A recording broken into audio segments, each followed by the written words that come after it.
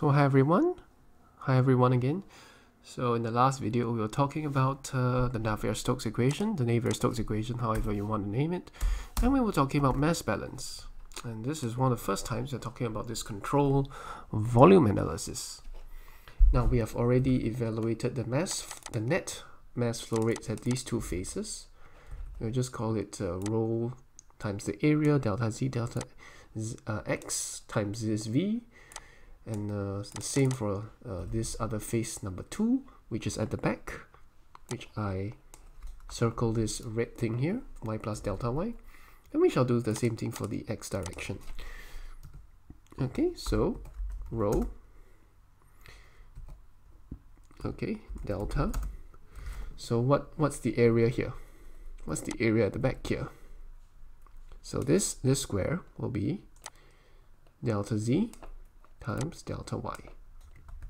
Okay, so delta z, delta y. That's the area of this square over here. Delta z, delta y. And then what's the velocity in the x direction? We usually call it u.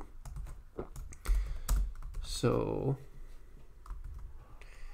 alright, I think I forgot. There should be a minus here. Yes. Anyway, this if v is in this direction, the net flow rate into the phase will be minus v times the area times the density. Okay, so the net flow rate in, you have to take the negative of this so that you get it this way. So v was flowing all along in this direction.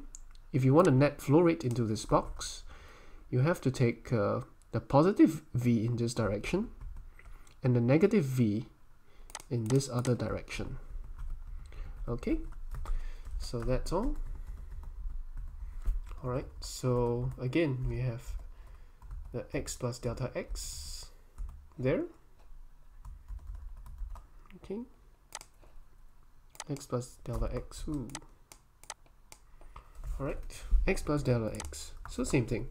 The u will be going in, and you can kind of start seeing, you can see a pattern now. So for phase number 4, we will have this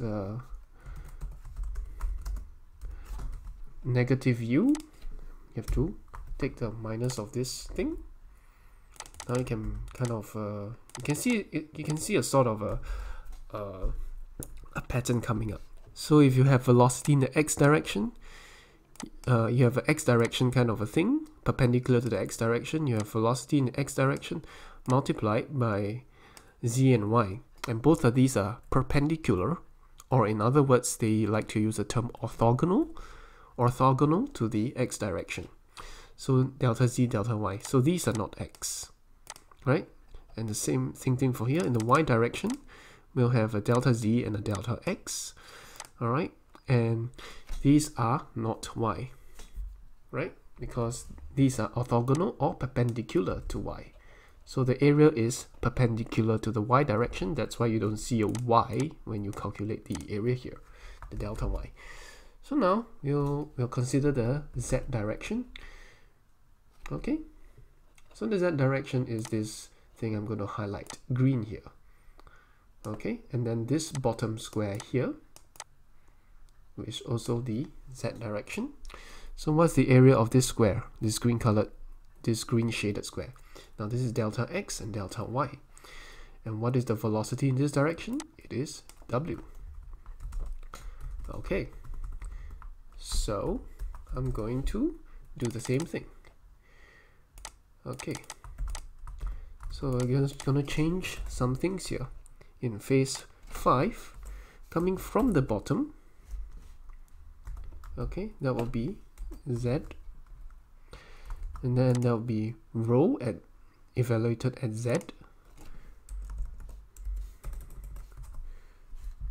Sorry, it's very close to the start button, this z button.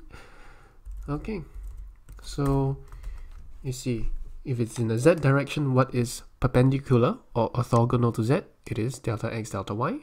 Then we have the z velocity. And then, of course, this is a positive. And of course we copy and paste this over.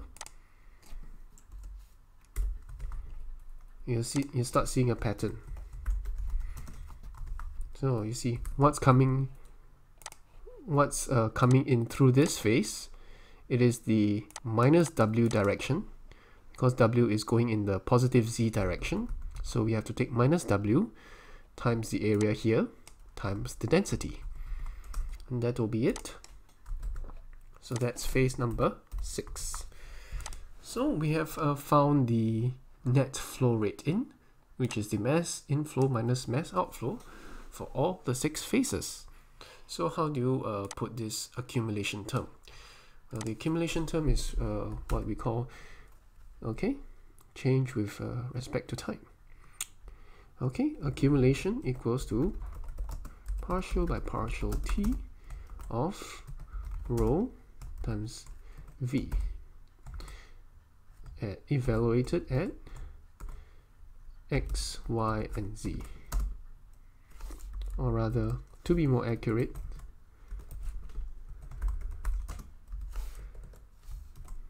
plus 0.5.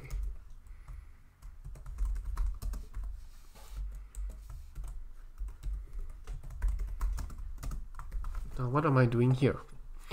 Well, I'm trying to find the accumulation of mass, and mass is just rho times V. So rho times V is the mass of this cube here, if there's an accumulation. If there's an accumulation of mass, I want the density evaluated in this cube, and of course the volume of this cube.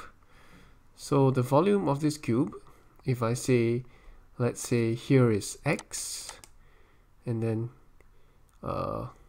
if this coordinate is over here, this is X, Y, and Z, and I want the exact center of this box, let's say somewhere here. Let me erase this thing. If I want the exact center of this box, let's say here, it's very hard to draw the center anyway. So that will be halfway through X, so that's X plus 0.5 delta X. That will give me the center of X. Y plus 0.5 delta Y. That will be halfway point here. Oh, that should be here, sorry.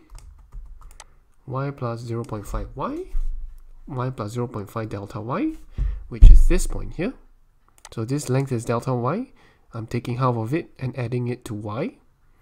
And Z plus 0.5 delta Z. You get the pattern. So this is what I'm doing. But no matter, the idea is there. The notation may look a bit scary, but don't worry. And what is this volume here anyway? This volume is nothing but delta X, delta Y, delta Z. Let's put all this down into one nice equation. So I'll just sum these things up. Plus whatever is here, plus, so we have the Y terms down. You can see the Y velocity is down. X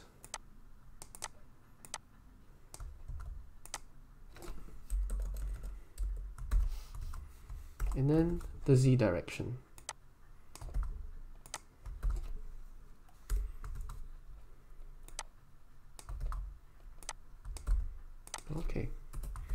So we have taken the accumulation of mass in this this little box.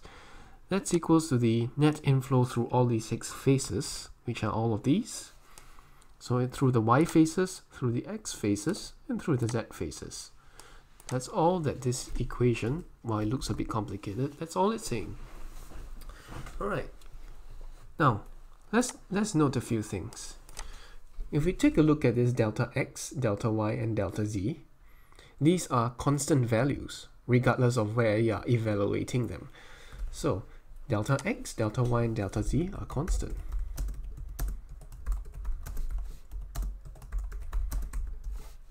these are constant. Okay, delta x, delta y, and delta z are constant, so these can be factorized out. So I'm just gonna take them out. Okay, these are the same, so I'm going to factorize these out here. Dun, dun, dun, dun. Okay, then I'm going to do the same for the x direction. So delta z, delta y. So I'm going to do that, just factorizing all the delta x, delta y, delta z's out, nothing more than that, to make the equation neater.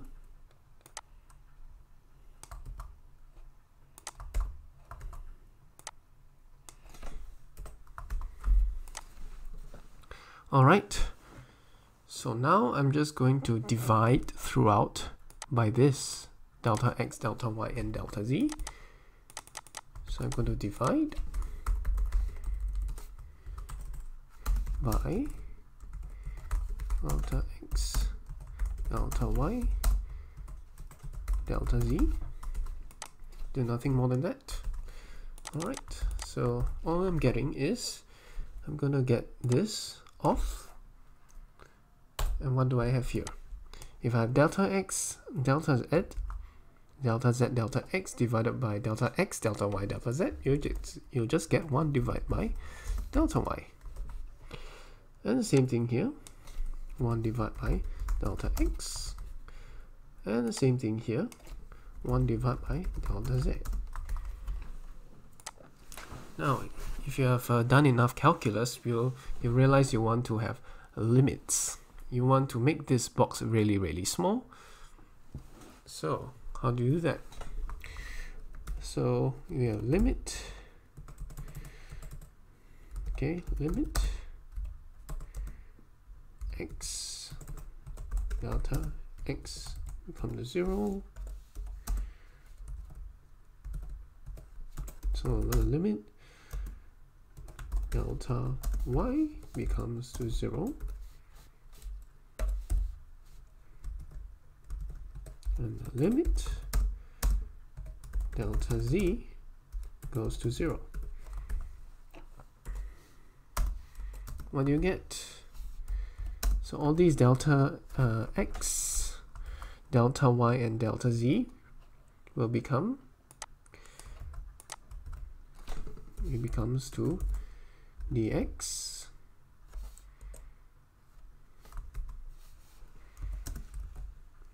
delta y becomes dy, and again delta z goes to dz. So that's all that's doing. Hopefully you have some calculus knowledge. You should have. Okay, so that's all we are doing here, nothing much. So I'll have this.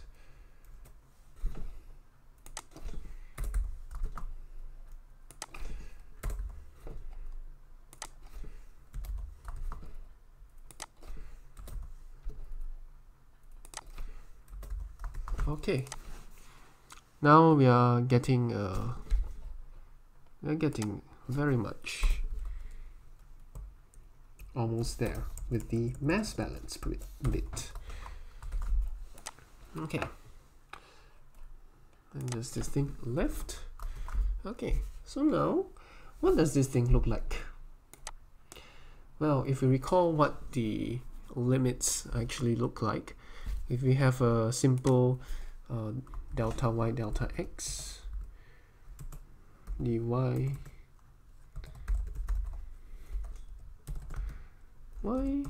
delta x. So if you remember the fundamental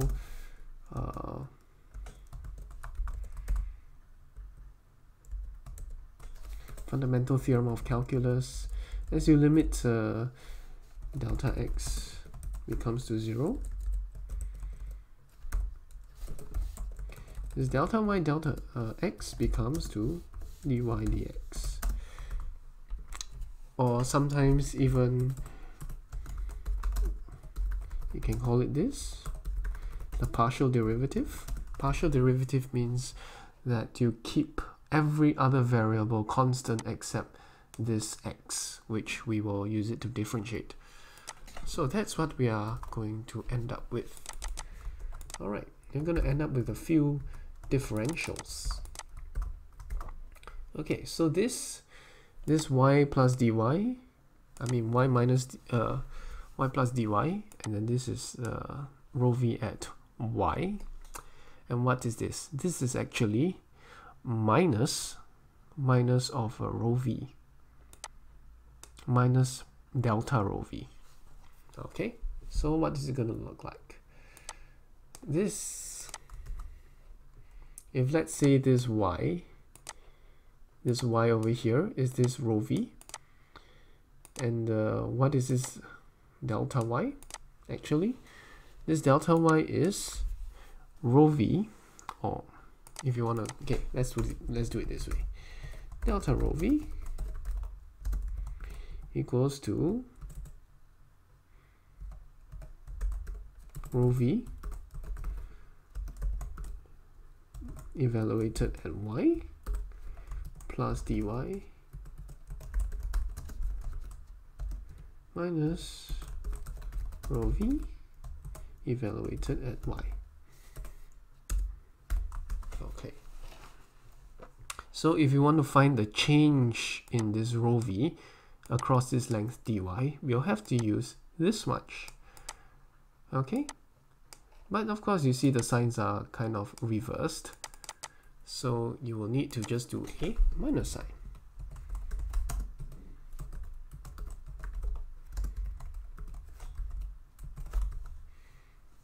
So we'll have this.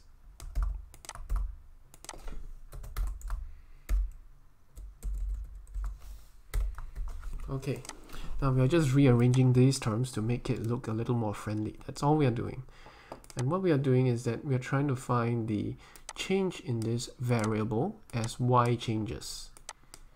And then we will get this delta rho v. And then all we will get, if this dy goes to 0,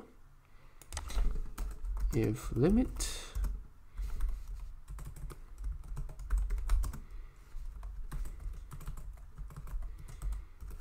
if it limits delta y goes to 0, we will have this expression. Okay, that's all we are doing. If we limit this delta y goes to 0, this is the definition of the limits as we have done calculus before.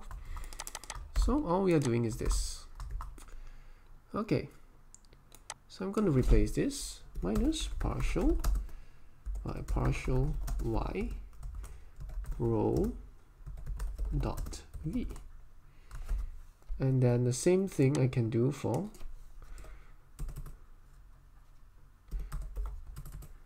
partial x rho u, and the same thing I do for the z direction.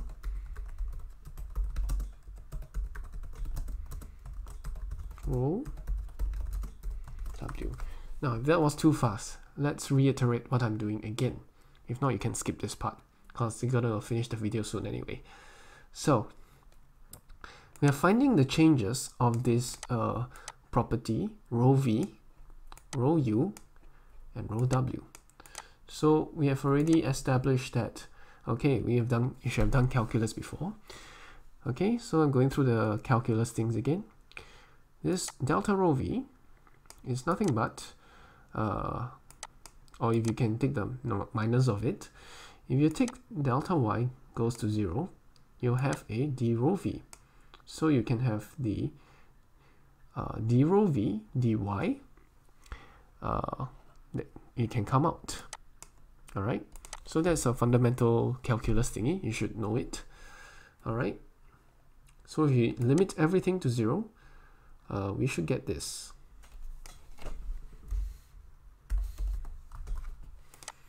Alright. So all these are evaluated x, y, and z, wherever that is. So I'm just going to erase this away for clarity. Okay.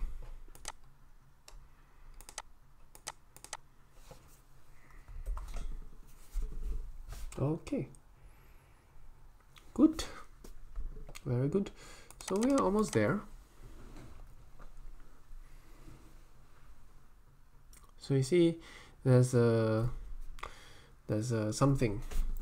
kind of a pattern emerging, right? All right. So anyway, we find that if we pull this all to the left hand side, okay. You pull this all to the left hand side, we'll have a plus. Okay. And this will equal to 0.